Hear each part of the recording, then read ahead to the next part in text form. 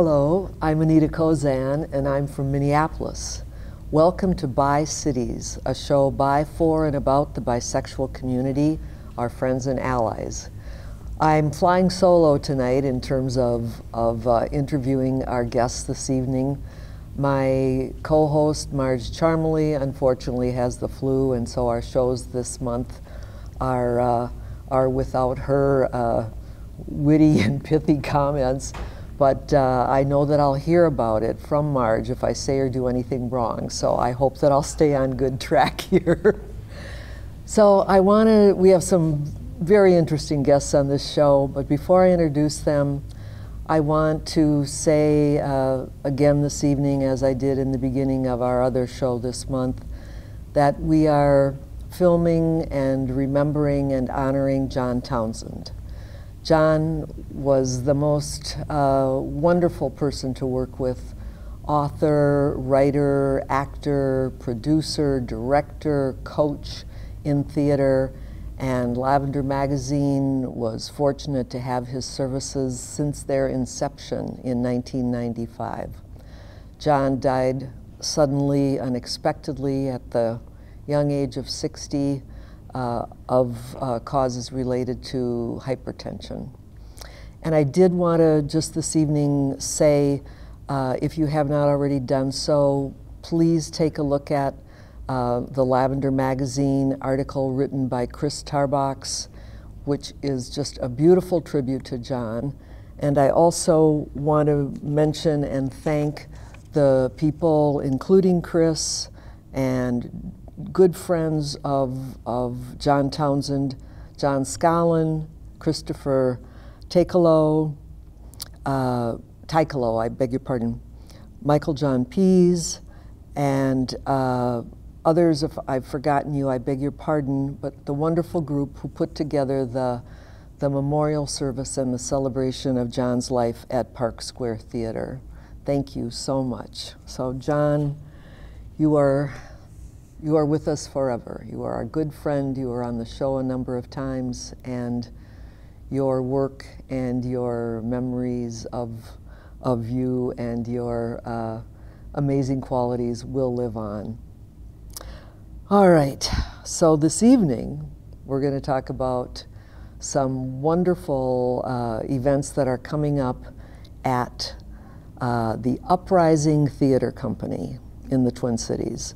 And tonight we are going to hear from the artistic director, Shannon T.L. Kearns, and from the director of the first play of the 2020 season, Ashley Hovell.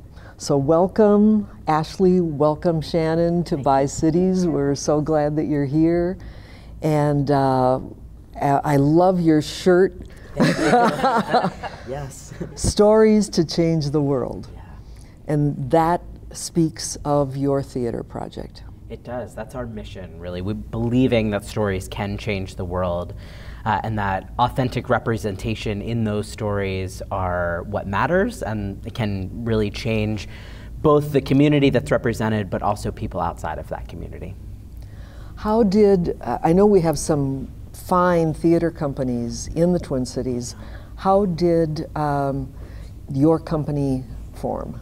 There's kind of two kind of inception stories. One comes way back when I was in college. I'm a transgender man.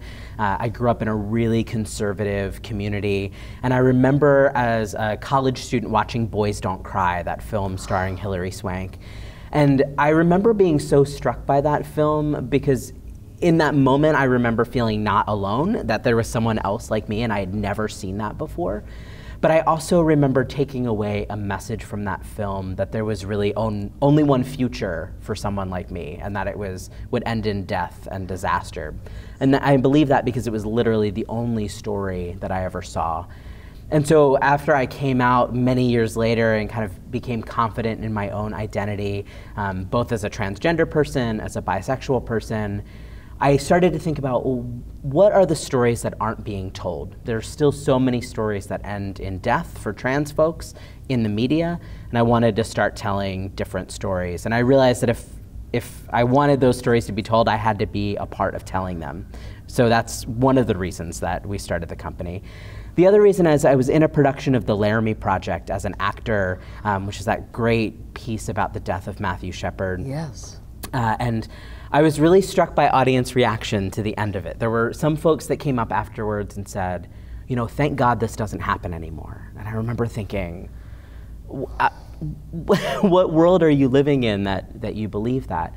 But then the other piece was people who said, you know, we have all of this energy and we don't know what to do with it. And they walked out of the theater and that was it. And I started to think of what if there's a way that we could do high quality theater that talks about social justice issues, but then that makes the next step into action really easy. And so that's how Uprising was born. Whoa. Yeah. You rock. Thank you. So when did you do this? When did you start this? We started in 2015 with a Kickstarter campaign to see if we could fund one production, and that campaign was successful. So we did one show. So for our first couple seasons, we did 2 shows a year. Now, for the last 2 seasons, we've done 4 shows a year. We're up into a full season for us, which is 4 shows. And it's been really lovely and wonderful to be kind of piloting a new model of theater. For heaven's sakes. How'd we get so lucky that you're here and you're doing this? Because this is not your hometown. You said you were born, you're from elsewhere. I'm from Pennsylvania. I moved here about 10 years ago. Oh my gosh. Yeah. Well, you've survived the winter. Many of them now. You know what it's like. Yeah. And I said the same thing to our guest, Zaylor Stout, our other show, who moved here from California. Ooh. And you know, but shoveling. He and his partner have been shoveling. They know what it's like. So, to get to the point now, so you have a season. We do. So and with the goal of inclusivity for writers, for the authors, for the directors, for the performers, for the crew. Tell more about getting to here and what you're envisioning for this upcoming season. Yeah, so our 2020 season is going to be all plays by transgender and non-binary playwrights. We're super excited. We've got really phenomenal talent and stories that just are so rich. We're going to tell you more about one of those in a little bit. And so we're super excited to be doing this work. What I've been realizing is that, you know, there's a lot of kind of hype around trans visibility, but it's not always led by trans folks, right? Often the stories are told by people who aren't from the trans community. They're acted by people who aren't trans. And so we're really trying to center the stories of trans folks from their own lives and mouths, because I think we have a lot more to talk about than just coming out or transitioning, right? We want to talk about reproductive health or starting families or LGBT youth homelessness, right? Like these are all part of our stories. And so we're really looking at a broader lens of the trans experience and telling lots of stories, which is exciting. So we're going to be doing 4 shows again next season. We'll partner with community organizations for every one of those shows. Those community partners are doing work that's around the issue of the show, and they come and they make an ask of the audience that's something beyond giving money. So it's donating their time or items, and so that's going to be a really exciting part of the season as well. Gosh, have you done that in the past? Yes. That's from the very beginning. That's what we do. So we've partnered with organizations like Transforming Families, like the Women's Prison Book Project, Outfront Minnesota, Sexual Violence Center. Sexual Violence Center, yeah, just amazing organizations in the Twin Cities. I got to keep it rolling here because I'm just taking it in, going, this is so incredible. This is so great. It's been really fun. Oh wow! So, are you, Ms. Ashley, are you a hometown girl, or are you from Well, I'm from Wisconsin, so Wisconsin? I mean, same kind of thing, but yeah, Well, just from I know, that's maybe controversial to say, but winters, as far as winters go, I know what it's like here. So, yeah, Very so much from so. Right across the river of Winona in the La Crosse area. So, All right. Yeah. So, you are going to be directing a play. How did you come to this point in your life as a director? I mean, this is... Yeah, so I majored in theater in college. So I have my BA in theater performance. So I started as an actor, still do acting. Directing kind of came about a little later, so I've been directing a few years. Yeah, I just started to realize that I kind of had an eye for the stage picture, and got really interested in what would happen if I took on a leadership role of creating more than just my own performance. So Uprising gave me an opportunity to kind of play around with that. So yeah, it's been a lot of fun. Well, you said something to me before we went on the air, and I loved it so much I wrote it down. You said that you see yourself as being queer adjacent. Yes. A lot of my community is made up of the LGBTQA+ community. So yeah, I consider myself a very strong, close ally. So that's kind of why I think of myself as queer adjacent. So that's a wonderful term. I'm going to try to use that again somewhere. So tell us about the play, the author and the play. Yeah, so it's called Dr. Voynich and Her Children, written by Leanna Keyes. It's about a transgender woman who serves as an herbalist. Is that what the title is? But basically it kind of travels around a futuristic America where things are maybe not looking so great. And so she travels around with her apprentice, and they do medical care through kind of more natural means. So there's it's plant-based, kind of going back to the natural roots of herbalism. And so she comes back to a small town that she's visited before, where she has some relationships with some of the locals, and that kind of brings about some complications. It addresses issues of outlawing abortion and what happens when women don't have, and men don't have the right to abortion that they might need, or medical care that they might need, and what happens when science disappears and we don't have sexual health education and we don't have the knowledge to kind of explain ourselves and our sexuality and also just health in general. It sounds like, I mean, a really challenging topic. It is a challenging topic. There are pieces of the show that are hard to deal with just because of the abortion issue. But I think it's important to talk about. I think it's important for people to see and to think about, especially if you haven't gone through something like that. And with the topic of abortion specifically, it's so controversial and so kind of, it's not black and white. And so we need to start having those conversations, especially with our current administration, the way things are going, and the way that laws are kind of changing and kind of reverting back to where we were instead of going forward. Yes. I'm very curious with the title, and sometimes I'm very concrete in how I think about things. So, are there children in the show? So it's really more a play of on Dr. Voynich, or sorry, Mother Courage and Her Children. And so it's inspired by that play by Bertolt Brecht. And so it is kind of post, in my mind, kind of post-Civil War, if we were to have a Civil War. It talks about the post-Pence era. And so, yeah, it kind of envisions what would happen if we have a conservative government that kind of takes away a lot of rights for ourselves and yeah, kind of goes backwards as far as progressivism goes. I mean, really, it strikes me that this is the kind of play that would be censored, would not be allowed in the past, and hopefully not in the future, but certainly in some countries around the world right now. Well, so is Mother Courage, which is, I think, another interesting tie-in.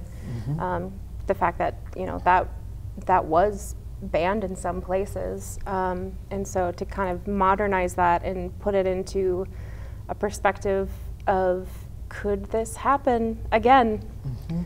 Yeah, So it'll be really interesting and fascinating to put that on. Well, how did Leanna Keys get her play to you? We found it on New Play Exchange, which is this really amazing new resource where playwrights can upload new work and share it. And so that's been where we've found a lot of our new work. It's a fantastic resource for companies that are championing new voices. And we found that script and read it, and I was like, we have to do this. We have to do this here. New Play Exchange. New Play Exchange. And I mean, do you have to be a professional in order to access the site, or? Anyone can access the site. In order to read, you have to become a member of the site, but it's like $8 a month, which is nothing. Yeah, and it's a really fantastic resource. Wow. Yeah. So Leanna is not from the neighborhood. Correct. Right. Yeah, she's from Not the East local. Coast.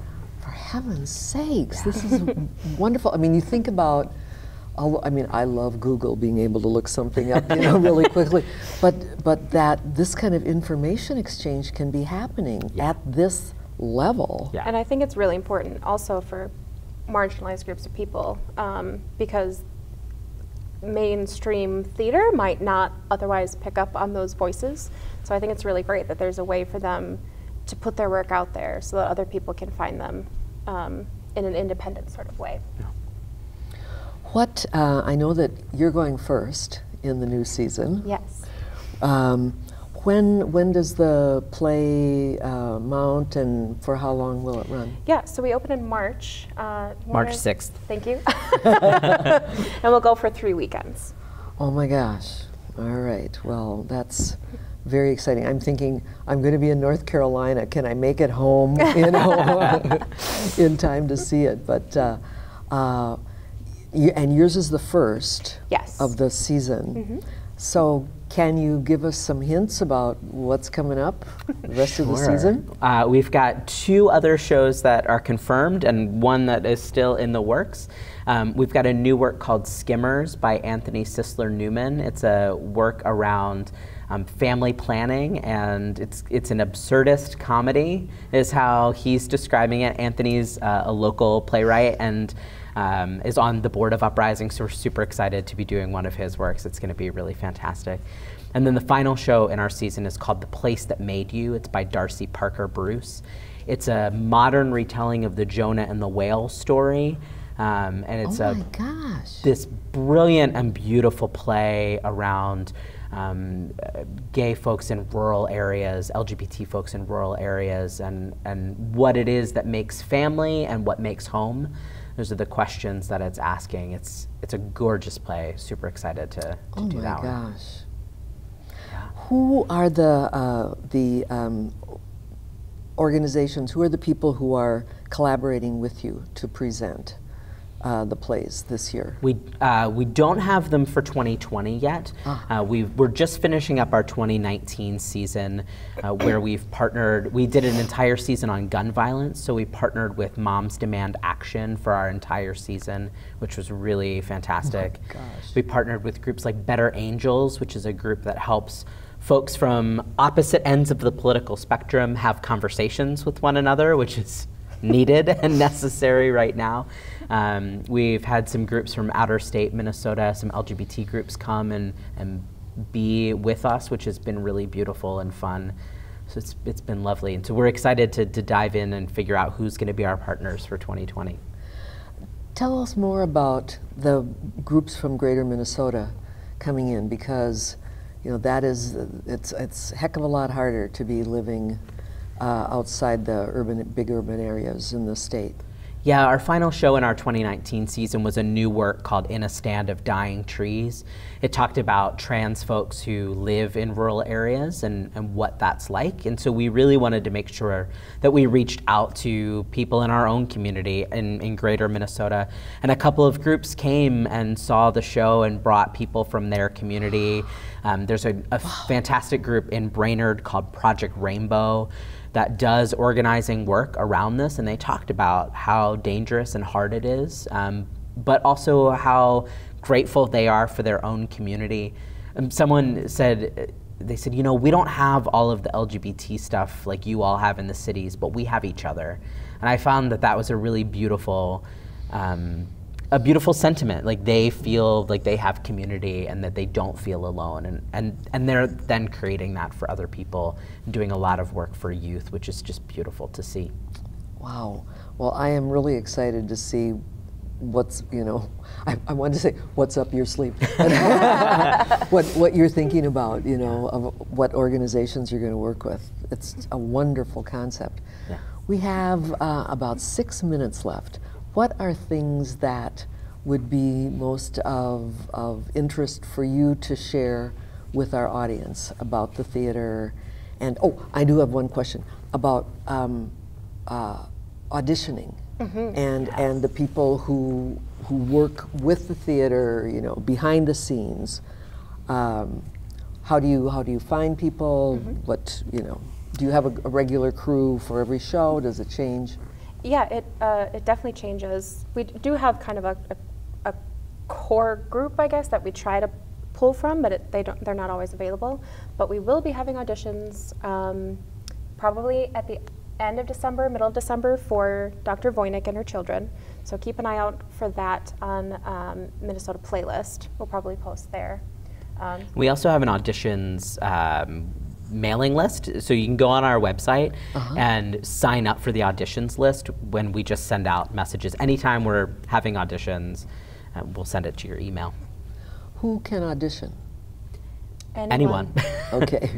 Yeah. Right. Yeah, we obviously it depends on the show and what the script calls for, but we work with folks that have been acting forever, folks who are brand new to acting. We're happy to work with people all along that spectrum. If I know we've got a couple minutes, and if I know I was going to turn it over to you, and now I'm thinking I wanted you just to mention this amazing intensive thing. Our Mel from our crew, that's how she said you've got to have Shannon on the show and talk about the season. What was this intensive week or things that you also do? That was part of the theater project too. Yeah, we started this in August of last year. We did a 2-week acting intensive for transgender and non-binary actors. What we found is that often trans folks either didn't get the training that other folks had, or they have taken a long break from acting and wanted to get back into it and needed to brush up their skills. So we wanted to create an intensive that was safe and that was trans competent. So we brought in trans teaching artists from all over the Twin Cities to teach this 2-week intensive. We're waiting to find out if we got grant funding, so hopefully we're going to do it again and make it an annual thing. Yes. So, but it was a really lovely event, and we're hoping to do more of that, to do both more acting training, but also playwright development for trans and non-binary playwrights. But the actor intensive is also available to anybody. If anyone who identifies as trans or non-binary. Okay, all right, very The good. point being that if anyone uses the excuse that they cannot find a trans or non-binary actor to play a trans or non-binary role, we have a plethora of them. Yes. So it is no longer an excuse for anyone. Yeah. And there's also, if I'm remembering right, there's actually, it's either a website or someplace, some listing on the internet where you can find local actors who are in the GLBT community. Am I remembering that right? Is that?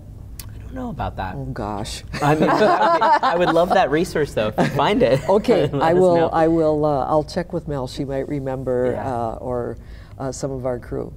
Okay, so now we've got 2 minutes. What else would you two like to say? Well, we would just love more folks to connect with us. Come see shows, sign up for the mailing list, come visit the work that we're doing. We're always looking for more folks to connect with. It's been really powerful to do this work, and we just want to introduce it to more people. Well, I am thrilled to get me on the mailing list, so. Yeah. So, and what do you look forward to? What you want to do another play the following season, or what are you thinking about? I'm always on board to do stuff with Uprising. I think what they do is really different from other theaters. We have a plethora of theaters in the Twin Cities, but this one is something special. And the only way to really understand how special it is to come see the shows. So the biggest thing you can do for us is to fill our audiences. Visit our website, find out when and where we're doing things, and just show up. Are you in Minneapolis or St. Paul? Currently we're in Minneapolis, but we move around a lot. So coming up for this season, we're at Off-Leash Art Box area for all of our shows. And we'll kind of see what next season brings. We have to say that again. Off-Leash Art Box area. It's Off-Leash Art Box in South Minneapolis. Okay, all right. That's amazing. Yeah.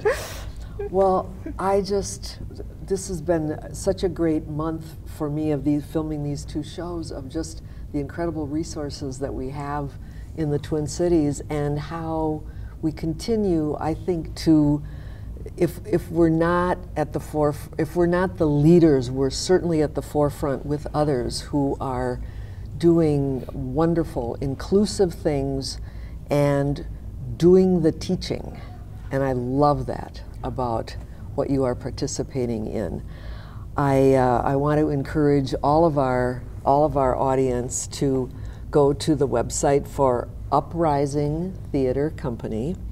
And Shannon, and do you use TL always as part of your name? I love it. All right, Shannon TL Kearns. That is very, very cool.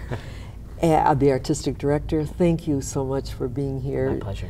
And Ashley Hovell. Wow, wow.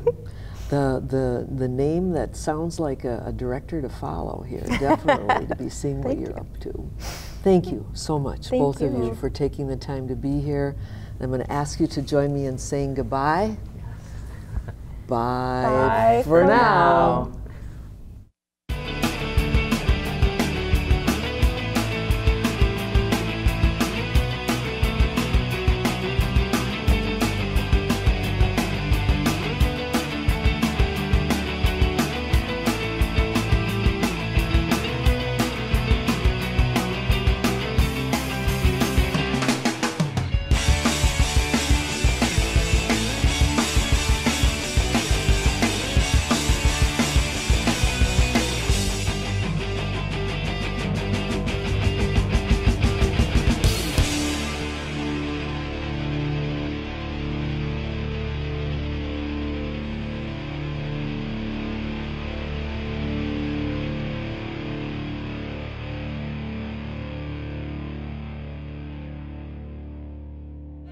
Up here,